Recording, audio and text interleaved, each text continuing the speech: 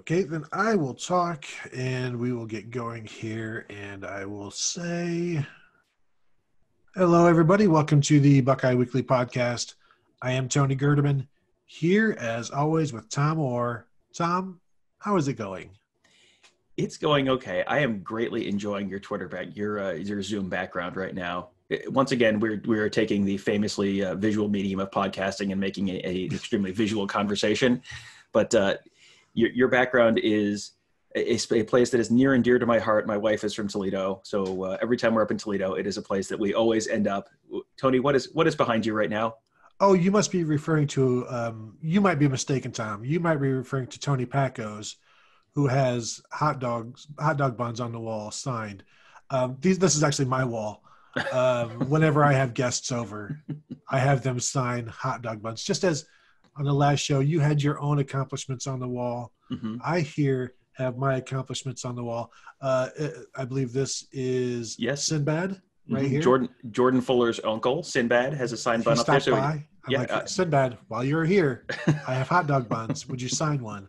Of course he did. Bob Eubanks, I believe, right here, host of the Newlywed Game, everybody's favorite. And so he stopped by. It was just he had asking for directions on how to get to solid gold. And then why would he assume that you know that? That's the real question. Yeah. Then he said, I'm just here to ask for directions on how to get away from here. Up here, I believe, Doc Severinsen, I believe. That was a Tonight Show band leader of some renown, I believe. I think as recently as 30 years ago. Mm-hmm. So, yes, Doc is always great to have over when we're having a dinner party or something, or like if I'm talking to my wife and I want to change the subject, I'll point at him and he'll play some music, and then I can, like, if we're having a discussion I don't want to have, I'll point at him, he'll play some music, and we'll change the subject. So he's always great fun to have around. This one, there's a lot of writing, but it doesn't really say anything. So I'm going to assume it's Kevin Warren, but I don't remember him ever being in my house. Well, and it also says all the best and not you can't play. Sorry. Yes. Because reasons, Kevin Warren. Which is a great segue, Tom, as this show we can just dedicate to Big Ten Commissioner Kevin Warren and his open letter, timely, only, 8 days after he handed down the decision to cancel postpone the Big Ten season. We don't say the C word around here, cancellation.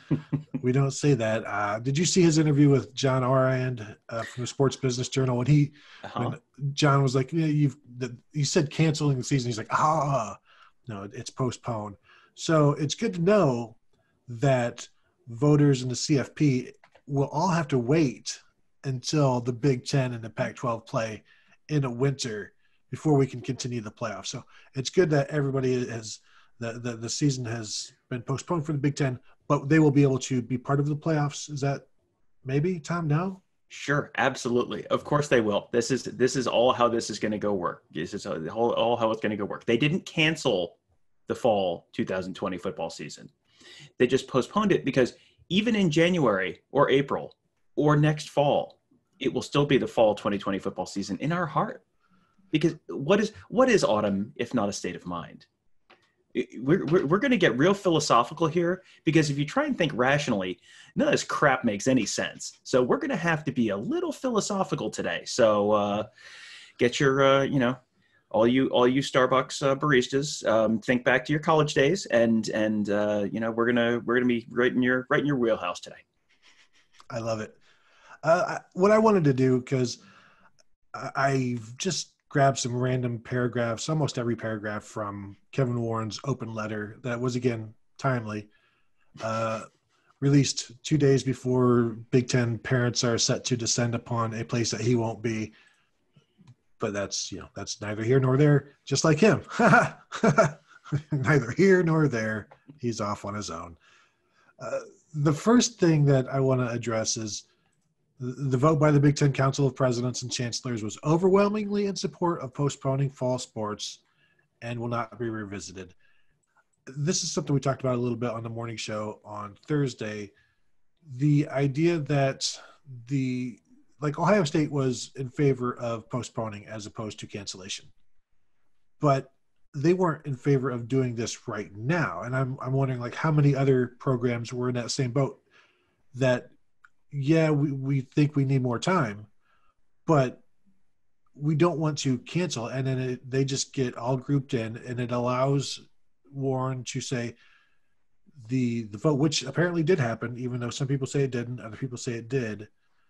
It was in support of the postponing of fall sports, but that's not even what he has to defend now. It's the cancellation of fall sports when that's not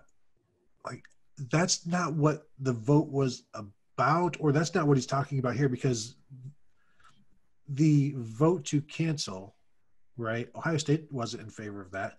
Other schools weren't in favor of that. What does overwhelming in support mean? And Tom, as we know, he won't give us any numbers because as state universities, these people do not have to be open and honest with us. Is that correct? That's my understanding. Yes, you just get to cash a big check and not be accountable to anyone. That seems like how that's all playing out right now. I absolutely love the rebranding here. I haven't stolen your car. I have merely borrowed your car without your permission and with an uncertain return date. Why? I mean, how could you accuse me of stealing your car? I very clearly have told you exactly what I'm doing. It just, everything about this, there's so many statements and tweets. It's just, you read all of them and it's like, this was crafted very carefully to say just enough to give you the sense that you're getting an answer, but not actually be getting an answer. So if the vote was overwhelmingly in support of postponing fall sports, does Ohio State get lumped in with that group? Because they were in favor of postponing for a month. So does that mean that they get lumped in with the same group that was in favor of postponing till ? 2021 ? Or was that a separate group? And the steadfast refusal to provide any kind of specifics for these 13 of 14 public employees who are getting paid a crap load of money to do this particular job is just, just staggeringly out of touch with how the world is supposed to work. If the president, let's just throw something out. If the president of Rutgers felt it was unsafe to play football this fall, that's fine. The president of Rutgers is getting paid a boatload of money to put his or her name behind their decisions. That's how this works. If you want to be unaccountable, that's fine. Don't be a public university president. Sorry, that ain't how it works. Yeah. And the fact that they are so steadfastly refusing to provide any specifics on any of this tells me they don't necessarily think this is going to go over real well, and this is not going to be well received. And if this doesn't go well, if the SEC and ACC and Big 12 are able to end up playing and play safely this fall, oh boy, do people not want their names associated with that mess. Well, yeah, and then they just pushed it all onto Kevin Warren, the scapegoat here. Not quite, but these presidents, they should all have to answer which way they voted. If there was a vote or whatever, which way were you okay with going? And that way, we've all FOIA'd everything. Like, there's umpteen different people coming out and FOIAing everything, Freedom of Information Act, trying to get answers. Northwestern being a private institution, not subject to the same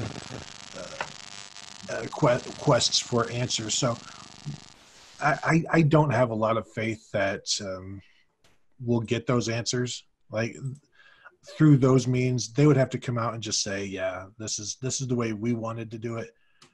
They should have to.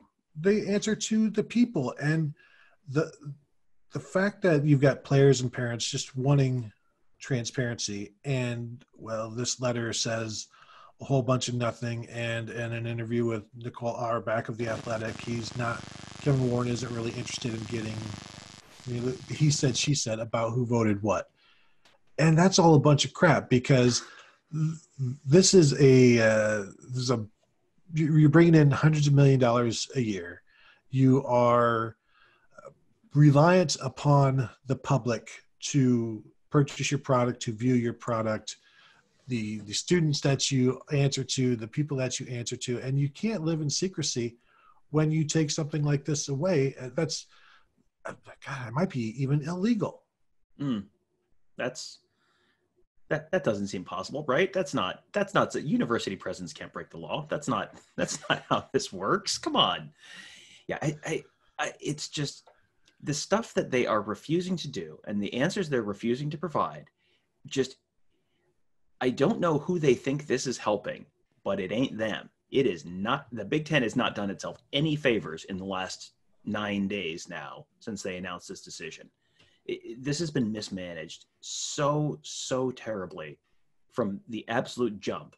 And you see Kevin Warren going on. You mentioned that Sports Business Daily TV interview yesterday, and he was asked once again point blank, like, so what was the decision to cancel based on? It was just, oh well, and then it sort of trails off into a bunch of it's like when you ask Mike Leach a question about something and he ends up talking about pirates. It was just like, what?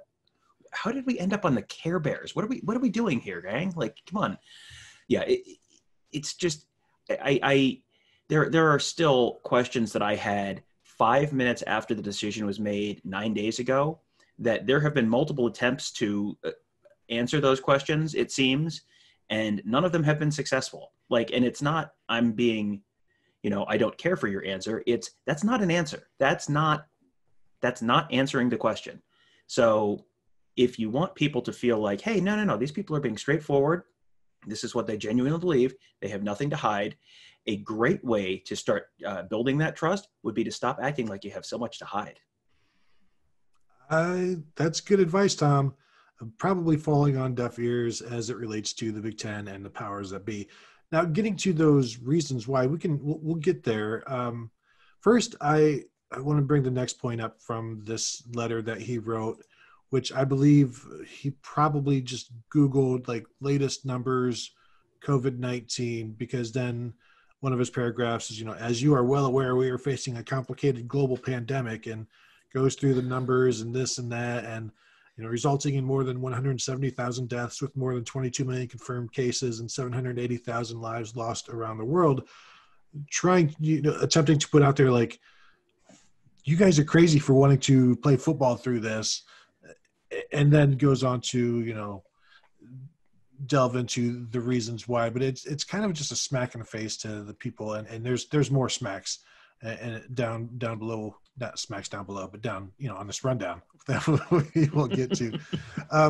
But it's one of those things where it's, the condescension kind of comes in at this point, where it's like, we are dealing with a pandemic. Yes, everybody knows that. And because we've all, nobody here has not been dealing with it.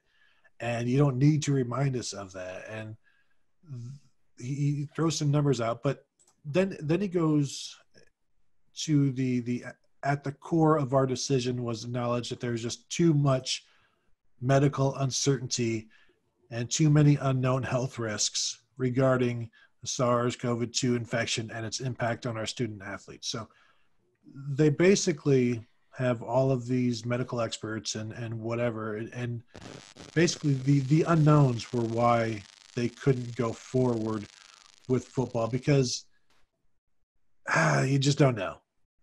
Now, what they have done is put down protocols to manage these unknowns, which, Tom, have been pretty well managed, because we get test results, not from Ohio State, but from other schools around the Big Ten, letting everybody know this is how many people have been tested, this is how many positives we've had. So those are knowns, and we've gotten knowns throughout the last 2 months. But when the Big Ten gets all of that information, it's pretty much just thrown into trash, because it's like, well, yeah, but what if, unknowns? Right. Yes, you have historical data, but what about the data in the future? That's an unknown. Therefore, we must cancel. This gets to one of the questions that I had from moment number one, and even before they announced it. This has been something that I've been kind of asking pretty openly on Twitter for several months now.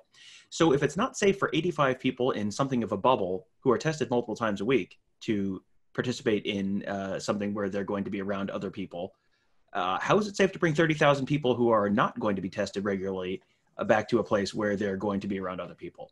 And the answer to that is, it's the old Simpsons, like, the dog has pulled the plug out of the cord, oh, sorry, technical difficulties, we can't answer that question. These are the same university presidents making the decision to pull the plug on football, but let's bring 30,000 students back on campus. It's going to be fine. This is fine. And in the penalty, the paragraph right below the primary factors, financial considerations did not influence the decision, as the postponement will have enormous adverse financial implications. Gert, do you think financial considerations may have influenced the decision to bring back 30,000 students, even though it's unsafe to have 85 of them playing football at a time? Do you think there may have been financial considerations there? Perhaps they did want the in-person tuition checks. Who is to say, really? And maybe that's just a cynic in us, knowing full well that they would get those checks, and then we would start to see campuses drop off in terms of in-person classes almost immediately after. So, yes, that was. I mean, and we'll get into even like the next point with the where Kevin Warren begins to bullet point the reasons. It goes right into your point, Tom, because as he says here, transmission rates continue to rise at an alarming rate with little indication from medical experts that our campuses, communities, or country could gain control of the spread of the virus prior to the start of competition. So if your medical experts aren't sure that campuses can gain control of the spread of the virus, why then are you bringing the virus to campus with all of the as you said, the 30,000 students? Why is it safe to bring those people, but we're just not sure. And I wrote about this like last week, something about like football in a zombie apocalypse. They're basically opening up campuses to the zombies. If they would just keep the zombies out, you can play football. Why are you bringing the zombies in when you've got layers upon layers of protection from the zombies? They're just walking around outside of campus, just they can't get in because they don't know how to use doors. And then you just throw open the doors and let the zombies in, and you're like, you can't play football in a zombie apocalypse. There's too many zombies. Look at all these zombies. And so that's what they've done. They've allowed the zombies. They're getting the zombies, tuition checks. And then after they realize, you know what, this is a bad idea. How do we get rid of the zombies? And somebody else goes like, wolves. Let's bring in wolves. And then eventually, how do we get rid of the wolves? And you're like, elephants? I don't know. And so now your campus is overrun with zombies, wolves, and elephants, and you definitely cannot play football in that.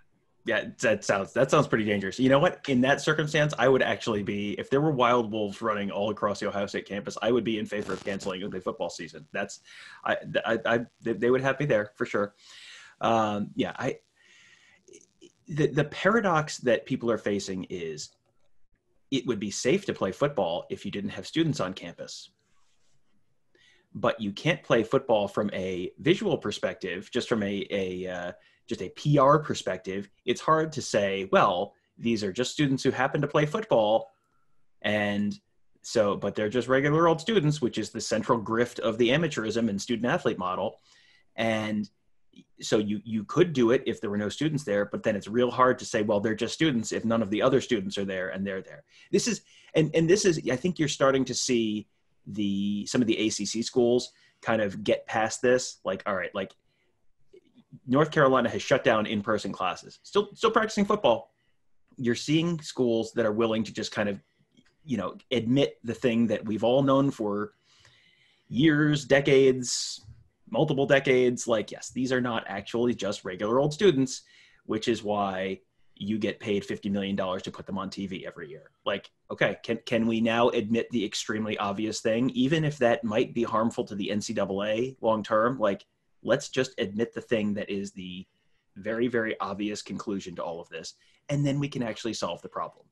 But, there are people who are interested in still pretending that this is, oh, no, this is still 1948. And after the game, they're going to go down to the drugstore and get a malted with their best girl. And then next week we shall play Iowa Pre-Flight, and it shall be grand. And guess what? Tickets cost like $0.25 back then. and games weren't on TV, and athletic departments are not making $100 million a year. Okay, things have changed a little bit. Let's stop pretending we're still 1948 and we're going down to the drugstore to get a malted with our best girl. Let's continue this pretending thing. Notre Dame has suspended in-person classes for 2 weeks. I think they did not practice yesterday. Is there any way, people are saying, well, if there's no students on campus at Notre Dame, there's going to be no football. I'll believe that one when I see it. I'll believe that anywhere when I see it, in terms of the people still playing right now, that you're going forward with football and then, oh no, students have gone home, so we can't do football. Not even know. I'll believe that when I see it, because I don't expect Notre Dame to suddenly cancel football when they have been making more money from the sport than anybody else over the last 30 years. They were the first with the national contract for themselves, with NBC paying them millions every year. So they're as tied into the whole charade as anybody. And they love to talk about their recruiting difficulties and their stringent academic requirements. They're still a football program, more than anything else. That's what they're known for. That's maybe more than any other university that's what they're known for is football. So yeah, I'll be shocked in 2 weeks if they're like, you know what, we're just not going to do the football. I wouldn't be shocked if everybody does that. But if Notre Dame is the only one who's like, we're going to bow out, students, we can't get them back on campus, so we're just not going to do this. What do you think? Yeah, I'm with you. I still think there's a decent possibility everyone ends up scrapping it because, again, a lot of this is PR stuff. And, is everyone going to be willing to just keep the teams in a bubble and you test a couple weeks? I think you could do that, and you could do it relatively safely, and you can play your games. Is everyone going to be willing to do that? So far, the answer is yes. They haven't, completely crossed the Rubicon there yet, but that's coming at some point. And, how do all these schools do? We have seen some early returns from schools like Notre Dame, North Carolina, Michigan State, where it's like, nope, this is bad. We're going to go online only pretty much immediately.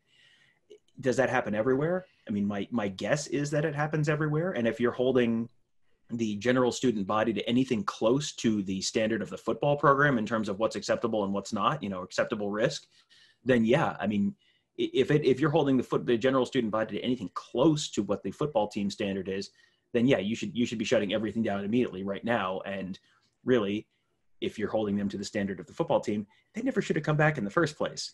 So, and you knew probably in June that they should never have come back in the first place.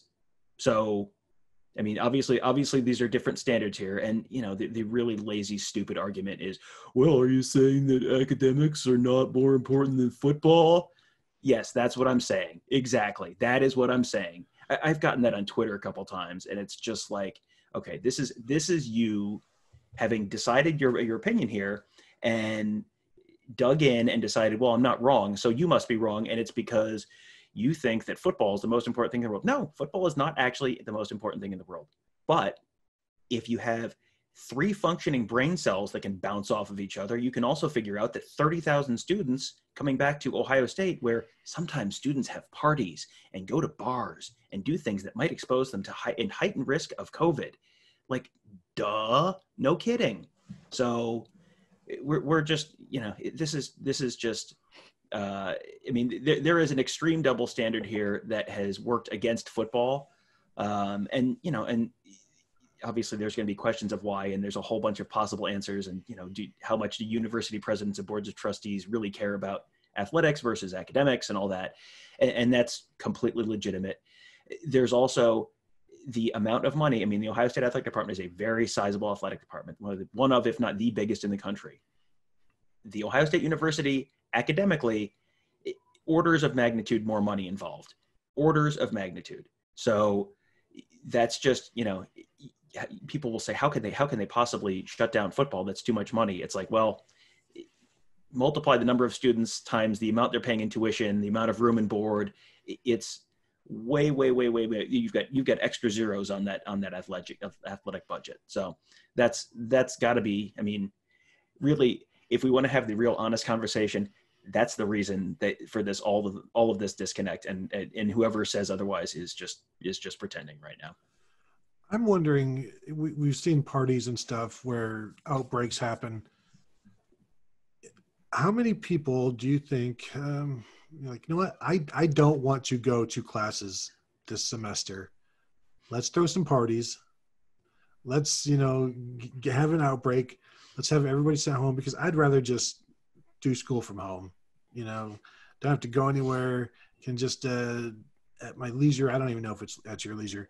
Probably not. You probably still have to be there on time. And I know some people don't like the classes on the computer, but I'm guessing some, maybe there's some sabotage that will happen. People don't want to go to class and try to, it's the new pulling the fire alarm. It's throwing big parties, trying to get people sick so that the campuses will shut down. And maybe that's a way to keep your football program safe and healthy, because now there's nobody there to get them sick. This is SEC line of thinking that I'm throwing out there. And that's why they are ahead of the game. And the Big Ten is like, you know what, we're not even going to jump into that pool. Let's just shut. And you know what? Let's not even put water in the pool. Get the water out of the pool and let's cancel this thing, because we don't want to do anything about nothing. Better fill it with concrete just in case. Don't want anyone to fall into that pool. That's right. That means we can't have fun. No. We haven't canceled your fun. We've just postponed it. Perfect. The next point from Kevin Warren. As our teams were ramping up for more intense practices, many of our medical staffs did not think the interventions we had planned would be adequate to decrease the potential spread, even with very regular testing. So now he's throwing the old medical personnel under the bus. The people who set up these protocols, like, yeah, we can do this. Ryan Day said they had no issues going to tackling, and I'm going to assume other programs felt the same way. Now, were other programs not as strenuous with testing as Ohio State? Maybe. And you know whose fault that is? The Big Ten for not, demanding more from all the programs.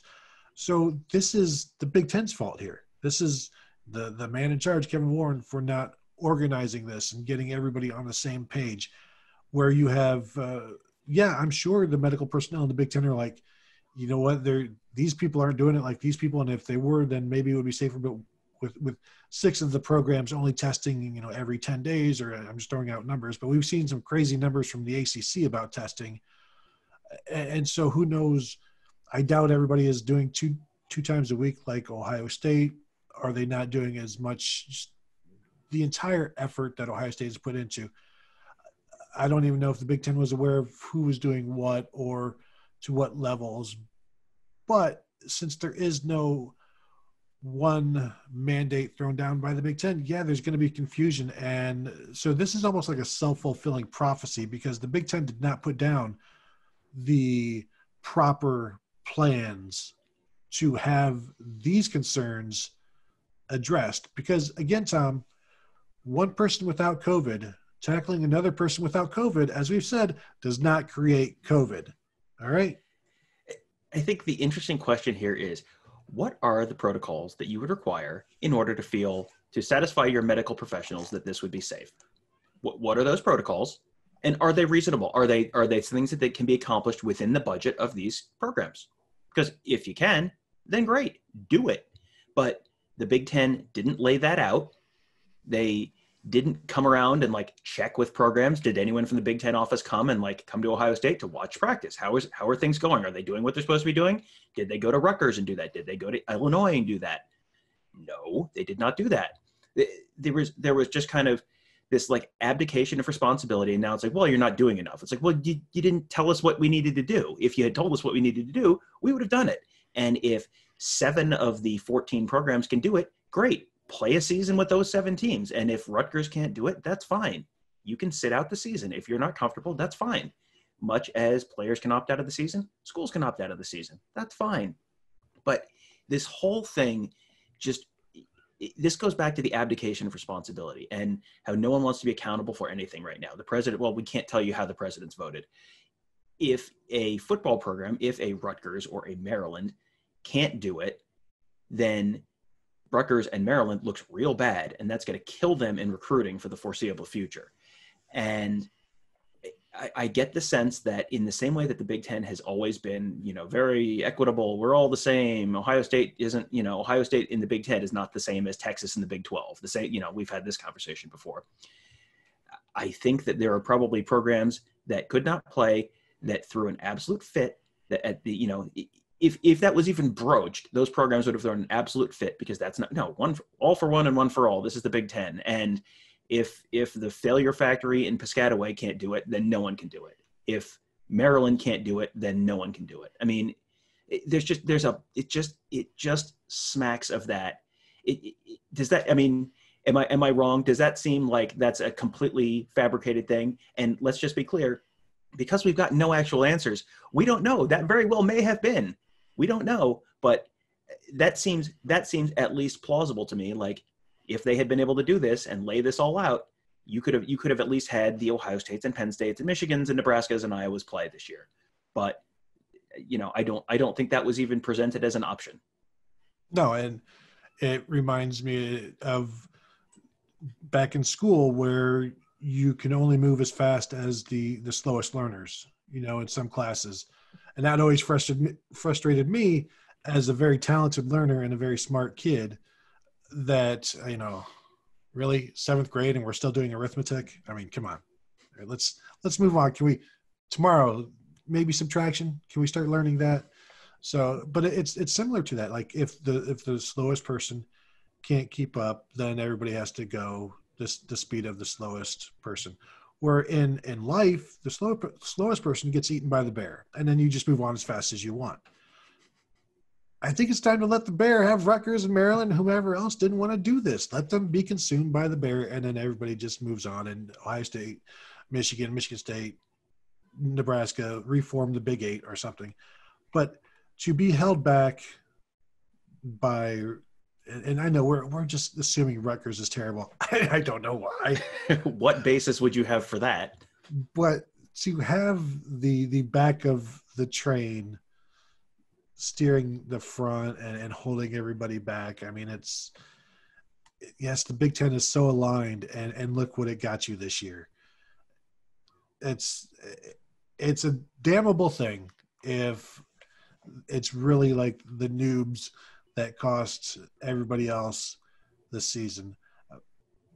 Kevin Warren's next point, which I also like. As the general student body comes back to campus, spread to student athletes could reintroduce infection into our athletics community.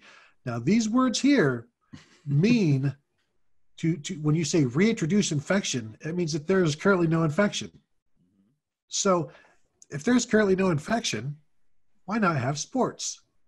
And why bring these zombies to campus to infect sports? You care about your student athletes. You are spending so much money to keep them safe. Why do you bring the zombies in? Where's the common sense? You know what this campus is missing? Zombies. No, that's not what it's missing. It's not missing anything. It has no infection, because when you say reintroduce, you're telling me it's not there. Those are your words, Kevin Warren, that you wrote merely 8 days after the Big Ten season was canceled. So I'm just using your words, reintroduce infection. So if there's no infection, why is there no sports? Oh, because of the unknown. Good job. My follow-up question, because it's safe to bring all these students back to campus, where would the infection come from? They're going to be socially distanced in class. Where would this infection come from, hypothetically? I mean, I don't understand. I'm so confused. It was safe to bring 30,000 students back to campus because they're going to be socially distanced in class. Is it in the air? Is it getting sprayed out of airplanes? Where is it coming from? I don't understand. These students it's safe because there's 30,000 of them that are coming back, and it's fine. But what? I don't get it. Are we acknowledging that it might actually not be smart to bring students back because they're going to spread infection within the student body, obviously, because there's 30,000 of them, and they're going to do dumb college kid stuff? Really? Oh. And let me just throw this out there. I don't think Kevin Warren wrote this on his own. I'm going to guess this went through probably every single computer in the Big Ten legal office, probably a whole bunch of, there were probably some approval from some other folks at different schools, maybe. I mean, hey, I don't think this was just sort of tossed off. I think this was just, this was probably something that was given a few eyeballs looked at this. And, based on the fact that it has answers other than uncertainty, I'm going to guess some of those eyeballs were people other than Kevin Warren. So, I mean, I guess we're acknowledging the fact that this could be an issue within the student body now, which, I mean, that's interesting at a time when you're bringing 30,000 students back to campus. Yeah, that's a scary thought that there might be some of that. It goes on to say there's simply too much we do not know about the virus, Tom. Recovery from infection and longer-term effects, while the data on cardiomyopathy is preliminary and incomplete, the uncertain risk was unacceptable at this time. The good news is, though, it will be acceptable by December when they can go to winter sports, when they can move everything. So that is good to know that everything will be taken care of then. Again, cardiomyopathy has been well known throughout the strength and conditioning programs for years. They're aware of it. And the fact that we are aware that COVID contributes to that now, the awareness is the key thing, because now you can look for it, you can keep an eye on it. The next line, concerns surrounding contact tracing still exist, including the inability to social distance in contact sports pursuant to the Centers for Disease Control and Prevention guidelines. Tom, again, if you don't have COVID, really, like, to see everybody with masks and stuff while they're being tested and assumed negative, it's kind of silly at that point. And that's why when they talked about when the helmets go on, the masks don't need to be on there any longer. This whole physical distancing, all of that, which the players, the athletes have all been doing, they've been getting watched. This is going on. This is happening. This is being successful. It's been done for 2 months. Why can it not be done any longer? Unless, of course, it is once again, because you brought in these zombies, these kids. Sorry, I don't want to call them zombies. They are students who do not have any viruses. These safe students. If the football is safe and these students are safe, why are you citing on the unknowns when, citing right now? Like, we might find, we all may come to the conclusion that, there's just the outbreaks are happening and whatnot. But right now, like, everything is going as planned in the programs that are trying to play sports. And to just be like, I realize you guys are doing the physical distancing and all of this, but, all of this stuff requires physical distancing, so we just can't do it. But we've been doing it. It's what's interesting to me here is the disconnect between this and the way things are being treated here and the way things are being treated literally everywhere else in life. Everywhere else in life, it's, here are the precautions you need to take. There are certain things that are just not possible to do in these, in ways that are safe. But everywhere else, it's just sort of a trade-off between, what can we do to be safe and as safe as possible, manage our risk. You're never going to get the risk to zero. So what are you going to do to manage the risk and keep yourself as safe as possible? And, that means, like, when I go to the grocery store, I'm going to wear a mask. When we are practicing softball with my daughter's softball team, we're taking certain added precautions and spacing out more in the dugout and not high-fiving and all of that kind of stuff. And you could, we're all balancing risk and, risk and like regular life now, and just trying to find a way to do everything as safely as possible, but still do stuff. Like, if you want to keep everyone safe, take everyone, lock them in their houses for 3 weeks. Don't let anyone leave. And then guess what? The virus rate will go to zero. But we don't want to do that. And there are reasons we don't want to do that. And so now we're just striking a balance with balancing the risk and the reward of whatever our daily activities are and how we can best manage that risk. And it's just the idea that you can't, if people are being tested, that manages the risk.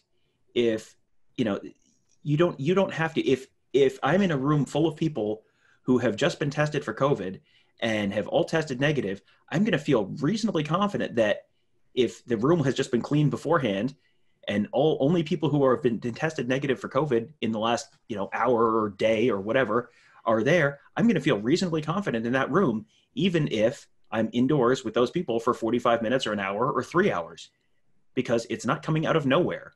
So, you have to be able to manage risk versus reward on all of this stuff. And we are all doing it in our day-to-day lives, whether it's, do I send my kid back to school or do I do online? There are pros and cons to both of them. There's a heightened risk of one, and there's, social stuff that can come up with the other. It's just, we're all doing this. So it's just ludicrous that the Big Ten somehow thinks this is just completely beyond the pale. The next line from Kevin Warren here that I'll point out: with the start of full contact practices and competitions, it became increasingly clear that contact tracing and quarantining would risk frequent and significant disruptions to the practice and competition calendar. Now that I agree, that's going to create an issue, but that's based on, like, if you come into contact with somebody who's positive, you have to quarantine for 10 to 14 days and you can't test out of it. That to me is like an odd rule. Like, that's from the CDC. And it's like, well, why can't you test out of something?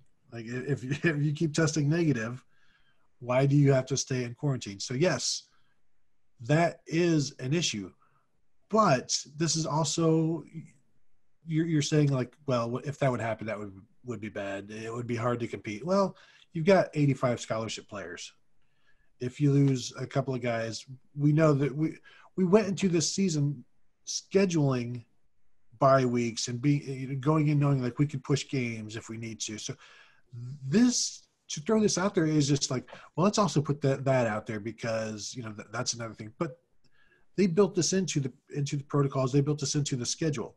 So I don't want to hear this complaint because we spent so much time, so many calls. We have this awesome schedule that can compartmentalize and we can move stuff around and we've got all of these open weeks and we can push stuff. And then, well, one of the reasons we canceled, one of the reasons we postponed is because players might have to miss games.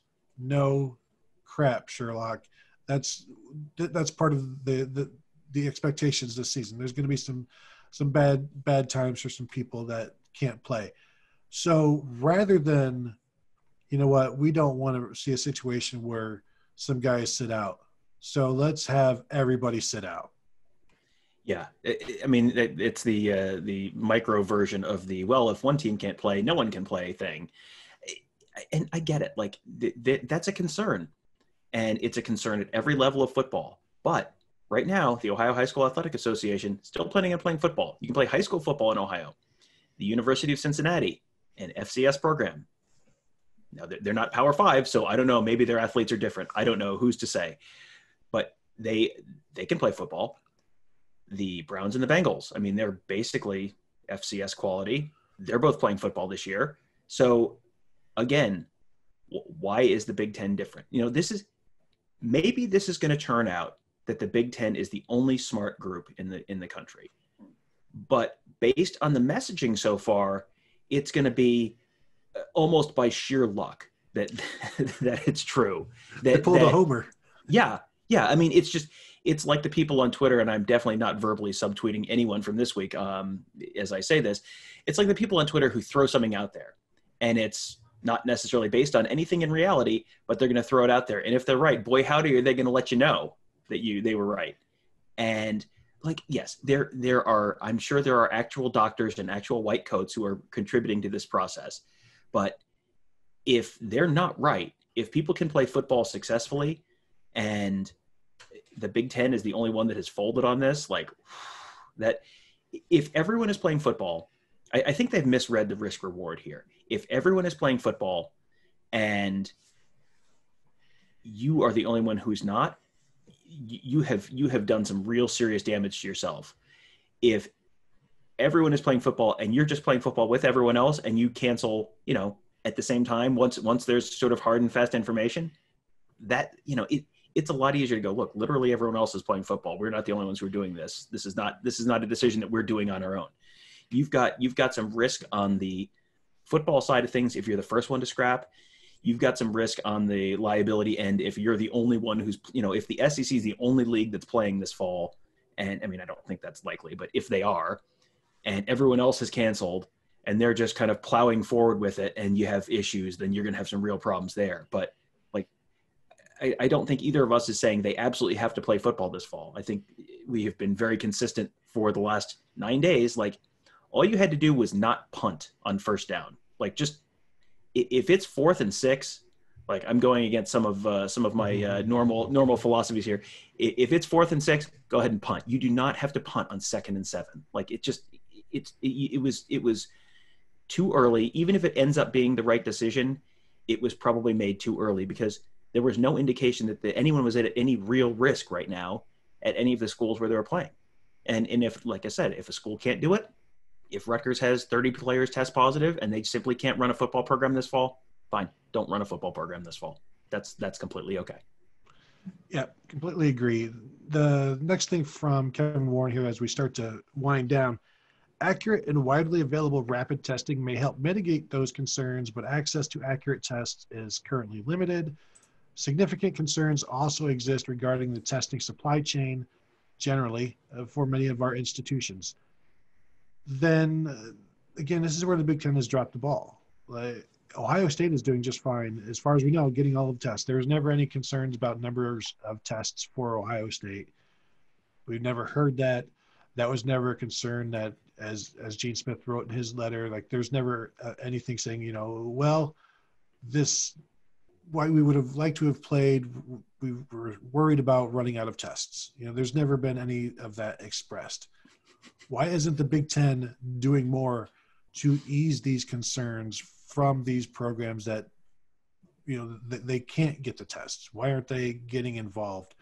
Why aren't they, I don't know, leading the conference and making sure everybody, they do so much to make sure everybody has the same thing, except for during a pandemic, when they're like, maybe they're just making sure they have what they need on their walls. The fact that you're not like out there trying to get everybody on the same page, we know, like, from protocols, they're not trying to get people on the same page. They could help in this way as well. They have a bunch of money, and as we know, if you have a bunch of money, you have access to anything you need, including tests and results. Accuracy being what it is, yeah, well, that's just part of life right now with these tests.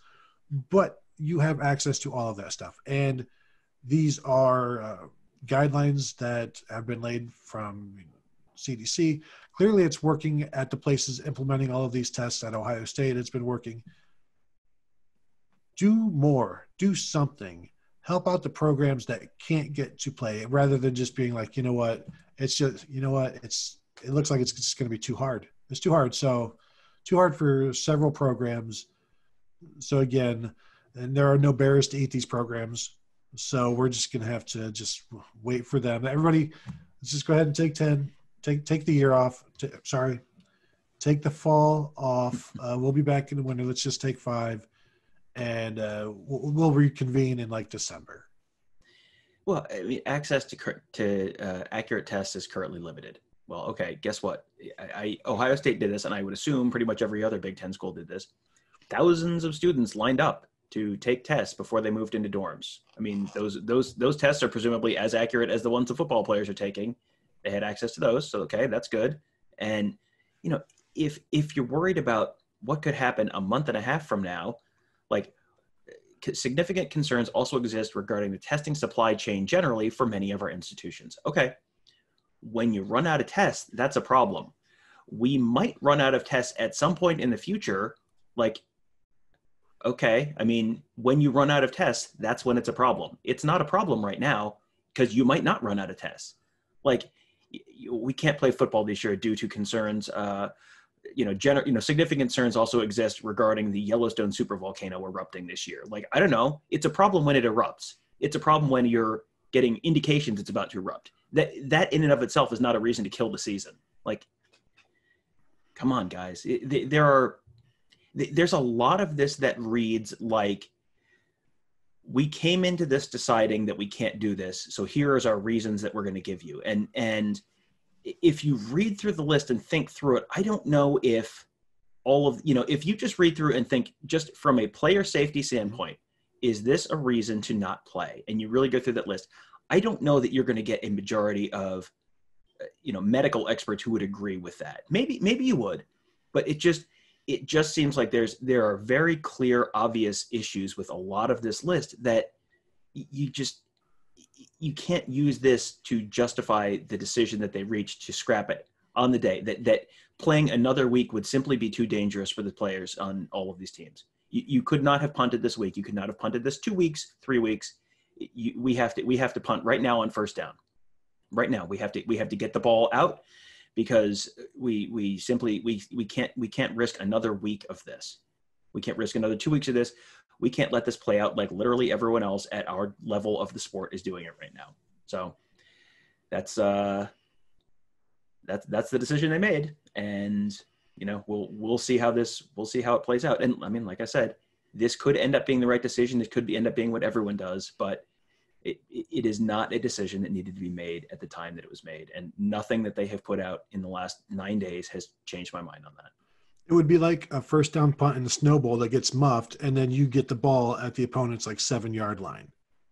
Like, you're punting, and if everybody else cancels, then the punt has been muffed, and now you recovered, and you don't look like such, I wouldn't say idiot, but you don't look as foolish, because now, hey, you've got the ball if it's first and goal, but you can't do anything with it until maybe January. They would punt from the 7 anyway. So just to be clear, just punt again. Maybe we can get a safety. Gonna pin him inside the 5. The last point that I have here is this last line, which is the final slap in the face from Kevin Warren to basically everybody who has thoughts that the play could still happen here. We understand the passion of the many student athletes and their families who were disappointed by the decision, but also know there are many who have a great deal of concern and anxiety regarding the pandemic. This is saying that the parents, the players, the coaches that would like to try to play football don't have any anxiety, don't have any great concern about COVID-19 and the pandemic. And that is completely false, because they have taken so many steps to mitigate the spread.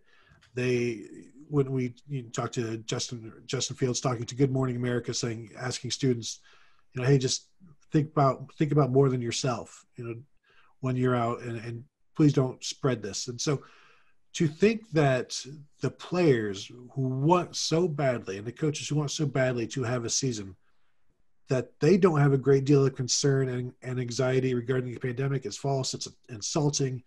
It's completely wrong. And if I was a family member or a player or a coach, I would take great issue with that, because I've done everything I can, because I do have this great concern, and I do have these anxieties about this coronavirus, as we all do. And it's like, he's telling everybody, you don't care about the right things.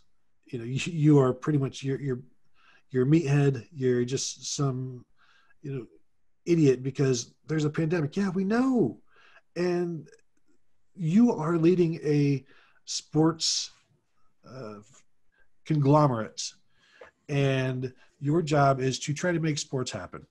But then when one of your final statements is like, well, while a lot of people wanted this stuff, other people actually think the virus is serious. Well, some of you clods may think football is important. I don't have an exact running timer here, but we've made it almost an hour before mentioning, hey, guess what? Guess what Kevin Warren's kids doing this fall? Playing FBS football. So I'm unclear here. Is Kevin Warren a deeply passionate person who is disappointed the season has been canceled? Or is he someone who is, he has a great deal of concern and anxiety regarding the pandemic? Which camp does he fall in? Because that seems unclear to me right now. Because if it's unsafe, I mean, maybe this is one of these things like it only affects student athletes. Maybe it only affects student athletes north of the Mason-Dixon line, and that's why they had to cancel. If you're south, if they had just moved the Big Ten to the south, everything would have been fine. See, and really, you can't do that. You can't just uproot everybody. People have families. That was very selfish of me to suggest that, and I apologize. Yeah. I'd like to apologize to everyone in the Big Ten, Commissioner Kevin Warren. There was a lot of uncertainty in the world when I made that statement, and that was selfish, and I apologize. And it won't happen again. I'm not going to cancel my appearances on this show, but I'm definitely going to postpone my next appearance until the next time we record. So again, I apologize. Someone just hit a home run. Oh, that was. Tony's giving me to keep talking because he's laughing too hard. Okay, good. Well, here we are. All right. Shall I wrap up the show, or can you pull it together? No, I'll do it. I think that'll do it for the show. I think that's a good ending point. I want to thank everybody for listening, for watching. We appreciate the constant support that you guys have given. We ask that you continue to read Buckeye Scoop. Check it out.